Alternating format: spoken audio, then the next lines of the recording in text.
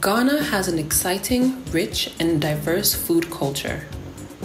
Flavors and ingredients from the north to the south come together to create delicious dishes. Almost every ethnic group that makes up this vibrant nation exhibits a plethora of dishes, snacks, sweets, and beverages. Despite the vast array of local snacks, Ghana imports billions of dollars worth of snack foods from China, the UK, and the US yearly. This was not so in the past. We're on a quest to find the sweet, the spicy, and the almost forgotten local snacks right here in Ghana.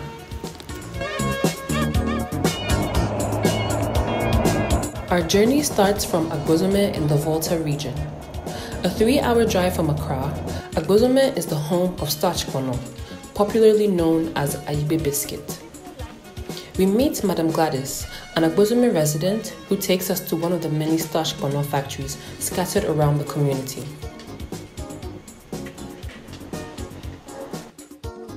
Starch kpono is a beautifully scented, clay oven baked biscuit made from cassava and coconuts, which grow in abundance here. It has a creamy taste coupled with a nutty flavor. The biscuit dough is made from cassava starch, coconut juice, sugar, salt, and water. The dough is then left overnight to rest. The next day, the dough is neatly arranged in baking sheets and marked with a special stamp that differentiates one maker from the next. Starch kpono has been made in this area for over 100 years, according to Madam Gladys. It is a skill that has been passed on from the grandmothers. The clay ovens that bake starch kpono are powered by dried coconut fronds, which are stuffed into the ovens and burnt to create the high temperatures needed inside. Once the fronds turn to ashes, they are hauled out and baking sheets of biscuits quickly replace them. When a batch of the biscuit is fully baked, it is replaced with another batch until the heat in the oven significantly reduces. These biscuits are then washed to remove any ashes from the oven and left to dry.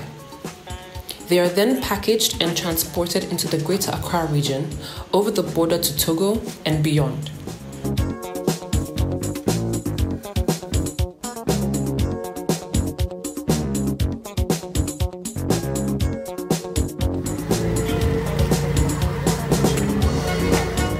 Our search takes us to Moshi Zongo, a neighborhood in Kumasi in the Ashanti region. We're on the hunt for dakwa, known in other parts of Ghana as joli. Dakwa is a spicy, slightly sweet groundnut and corn-based snack. Here in Moshi Zongo, we meet Nata, who has been in the dakwa business for approximately 20 years. She takes us through the long and tedious process of making this simple, tasty, and nutritious snack. The process begins by roasting corn and groundnuts on a charcoal fire. This is a lengthy procedure that can take hours depending on the amount being made. Once adequately roasted, the groundnut is allowed to cool and then dehusked by hand. In a basin, the roasted corn kernels are combined with cloves and dried pepper, as well as ginger. In a separate bucket, the roasted groundnuts sit together with bags of sugar and salt.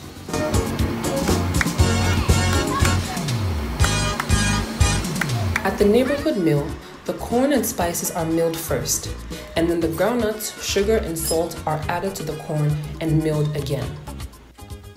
The smell of the groundnuts, spices, ginger, and sugar coming together is mouth-watering. The powdery mixture is then allowed to cool.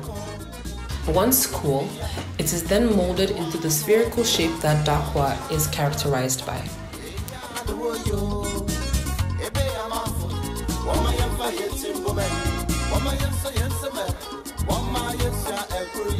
A few minutes walk from the bustling Roman Hill Market in Kumasi is Roman Hill Zongo, where a plethora of local snacks can be found. We meet Aisha Abbas, a Pinkaso maker who has been in the business for over 10 years. Pinkaso is a traditional Hausa donut, freshly fried every day in communities just like this. It is served piping hot with a sprinkle of sugar. Unlike the Western-style donut, pincasso is infused with onions and fresh pepper, giving it a subtle but delicious flavor. Crispy and golden on the outside, but soft and chewy on the inside, pincasso is a popular accompaniment to Hausa koko, a millet porridge.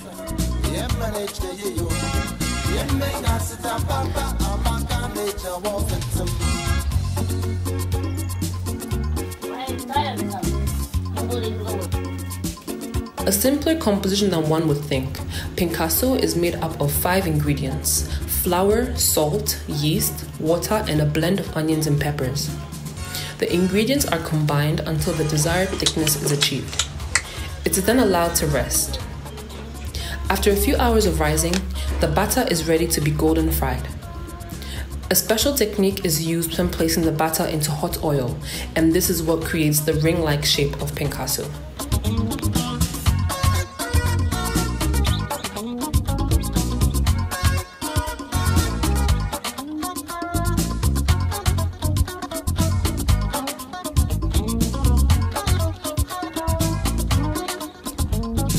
Through narrow pathways leading from the hustle and bustle of the market, we meet Mrs. Humu Musa, a wagashi maker who has been in business for 15 years. Wagashi is a local cheese made from cow's milk and the Sodom apple plant. Gallons of milk are brought to a boil in huge cauldrons over charcoal fires. Juice from the pounded leaves and fruit of the Sodom apple plant is then added to the milk to start the coagulation process. The excess water is then poured off, and the remaining milk solids are molded in plastic strainer. Once firm, the wagashi is sometimes dyed red with sorghum leaves. Unlike many cheeses, wagashi stays firm and fluffy even after being fried, and is a great substitute for meat and fish in dishes. In the market, a wheel of cheese retails between 6 to 10 cedis.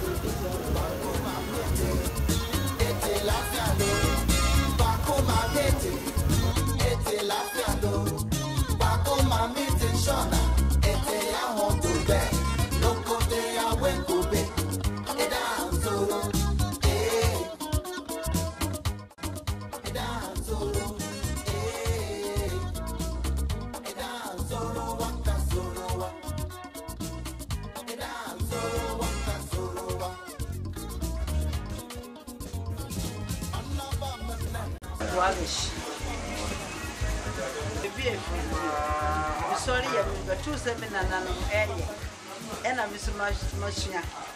If you remember, I'm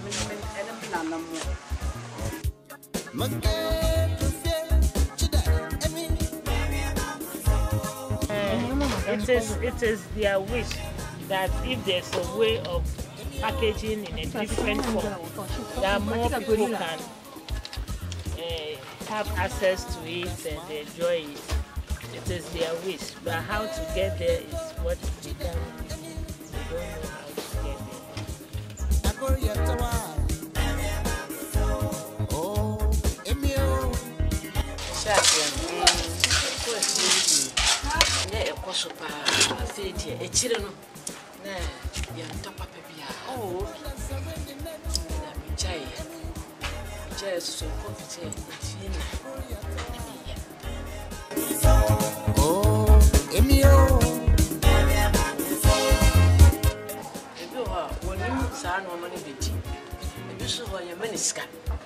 If you have a man of 2,000, and 3,000, 4,000, what to mean talk?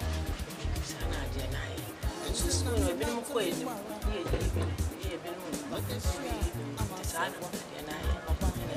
I am a son. I'll tell you where. About 2,000. About 2,000. Nipa to one city, no I shall not see. What you say? Nebusi and Ham, there you go. Last time, what I remember. Me, yes, one mushe. Or mushe. I could have your yajuma, what she saw over to me. It is a map for crack, message number then. Run on my Open now, or be at open the bonnet. Or do one poor moonpay. I'm one ultra.